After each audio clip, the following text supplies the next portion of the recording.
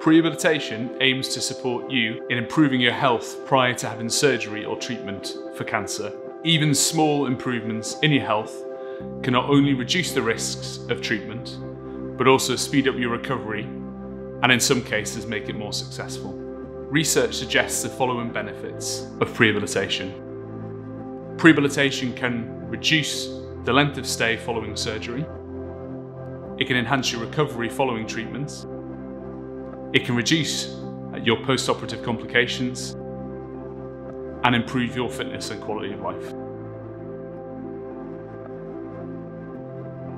Prehabilitation should start from the point of diagnosis, and in some cases before confirmed diagnosis.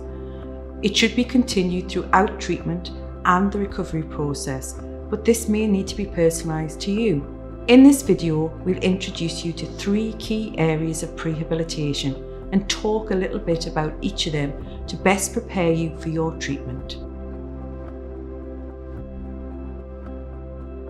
Physical activity or exercise can include walking, dancing, gardening and climbing the stairs, or any activity that makes you feel a little out of breath.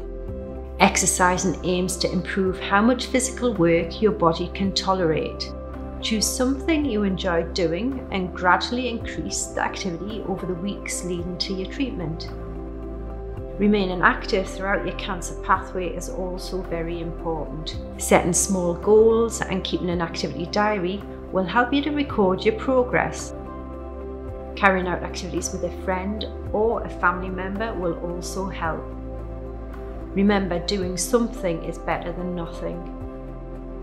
Caution should be given for people where cancer has spread to the bone and during treatment associated with reduced immunity or a reduction in normal blood counts. In these situations, advice from your oncology team or a specialist physiotherapist should be obtained before continuing or starting a new physical activity.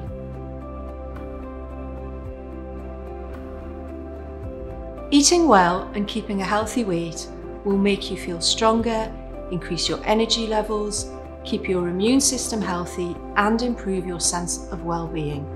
The government's Eat Well guide provides information about eating a balanced diet.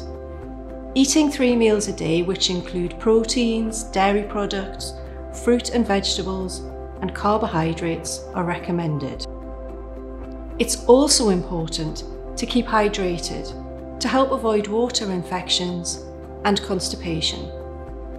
If you have lost weight or have a poor appetite, avoid low-calorie foods and try to eat little and often. Drink milky drinks such as hot chocolate and add cream or cheese to meals to increase the amount of calories without increasing the portion size. Drinking alcohol can increase the risks of serious health conditions such as heart disease, diabetes, and different types of cancer. It can also weaken your immune system, increase the risk of complications after surgery, and prolong your recovery. If you are concerned about the amount you are drinking, contact your GP or access support from DrinkAware. Stopping smoking is hard, but is strongly advised. Stopping will improve your general health and speed up your recovery if you are having surgery. If you would like support to stop smoking, speak to one of your healthcare professionals and they will refer or direct you to a stop smoking service.